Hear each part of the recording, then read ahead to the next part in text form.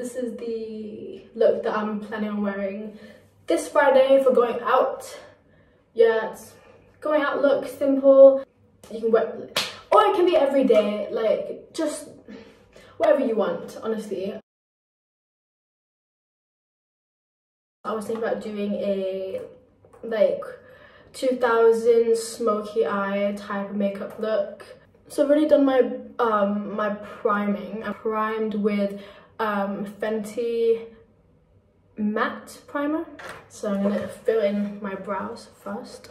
I chemical burned my brows off like 2 years ago, and honestly I don't feel like they've grown back the same.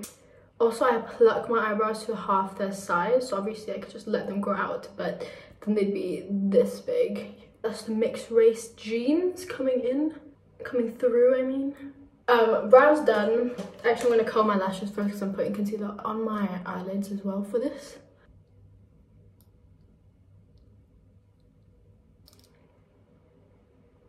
Okay, I'll allow it. Got some acne scars. Going to just spot conceal, dab it in with my fingers. I thought I might as well do something other than watching YouTube, watching Miasaurus and PewDiePie all week. Decided that I will add my talent to the platform.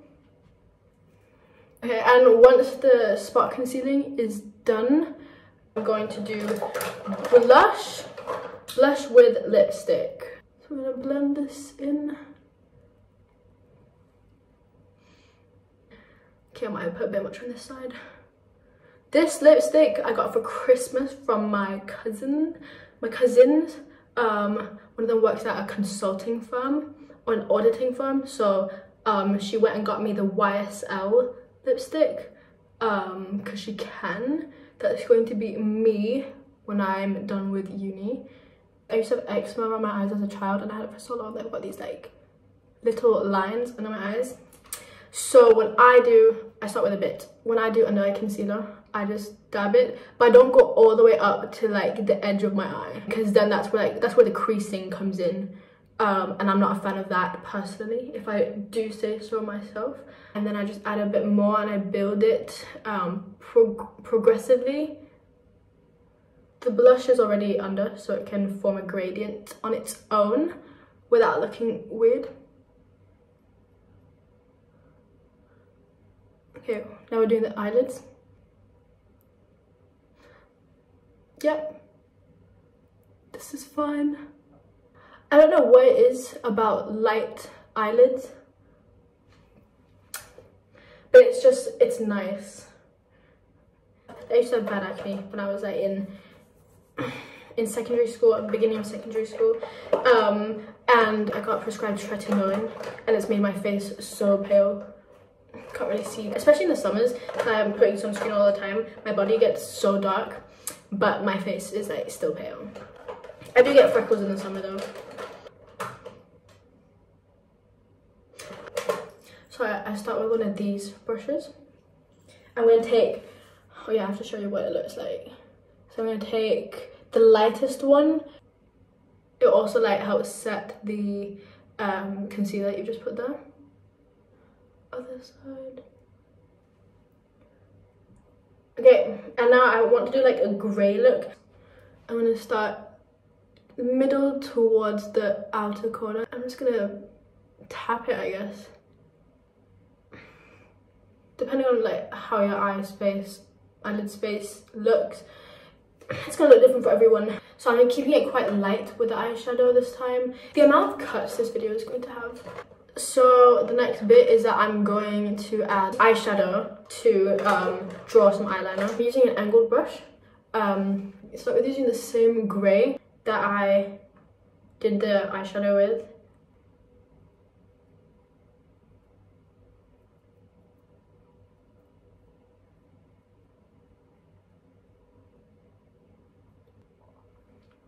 I'm gonna go back over it with black now, black eyeshadow to make it darker.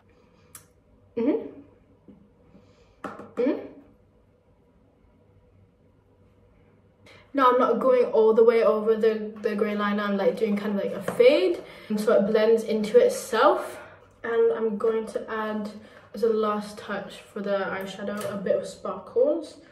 Then I'm gonna go with the lightest one, just a bit, tap it on. And next we're going to, I have to do mascara. I'm putting it on both the top and bottom lashes. Right, so the last step for the eyes is a white kajal for the, it's not white, it's like light beige. Once we've done the actual waterline, we're gonna extend it out to this little gap that we made with the two eyeliners, just to make the slice look more sharp. Oh, that's eyes done. I'm gonna move on to the rest of the face. For contour, I've got this like three-toned thing. It's gone, it's going.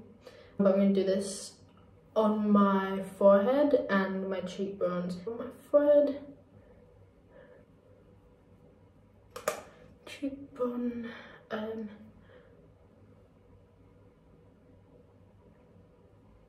then also my jawline. The nose.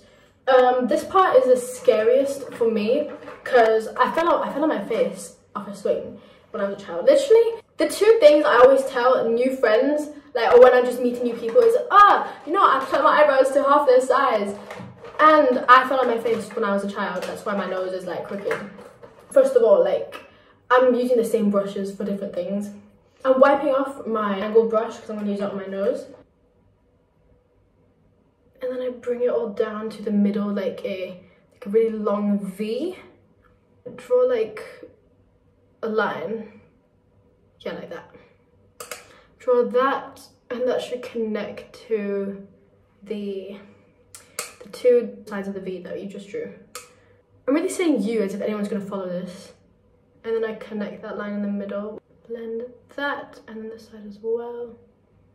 Then I refine that just a bit with a bit of concealer on the tip. Blend this out. We're going to do a lip liner and lipstick combo. Yes, I overline. I will be overlining, that is.